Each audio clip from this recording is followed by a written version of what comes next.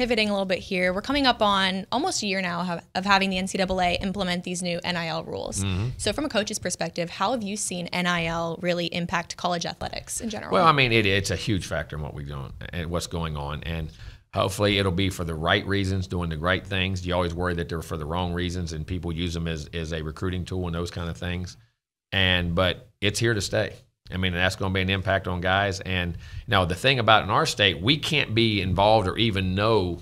They can't even bring something to us and say, Coach, does that make any sense? Which I think is very dangerous because some of these guys don't have the background in business or situations to know, or sometimes the home situation isn't quite what it needs to be, or like I say, big deals like some of these guys are getting. It sounds like I mean, there's some deals across the country. Some guys are getting $1 million deals. I mean, my family, that would have been foreign to us. We'd had to have somebody to come help us when I was growing up. We'd never known that. But I think it is a big impact on guys. I think it's decision-making as far as what they perceive. And what worries me about it the most, does it become a distraction? Does it become about the NIL, not about playing ball, not about because I always say this, if you play great ball and they're going to get a bunch of NILs. Because if people want to give NILs to people who are very successful, just like in the NFL, who does all the commercials?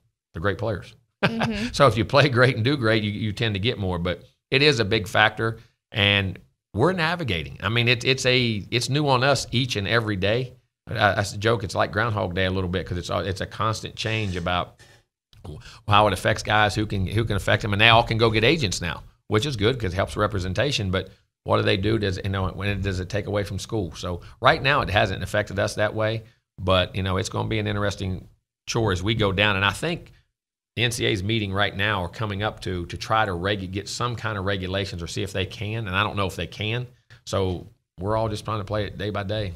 It's going to be a tough situation as far as navigating it. But I just wish they'd set the rules exactly so we could know how to navigate. Yeah, from an athlete's perspective, I feel like it's very I don't know what's right here. I don't know what to do. The rules are very vague right now. So. They're vague, and you're at a young age. You don't expect those things now. It's kind of an unexpected it's a great thing, and I like that. Again, I agree.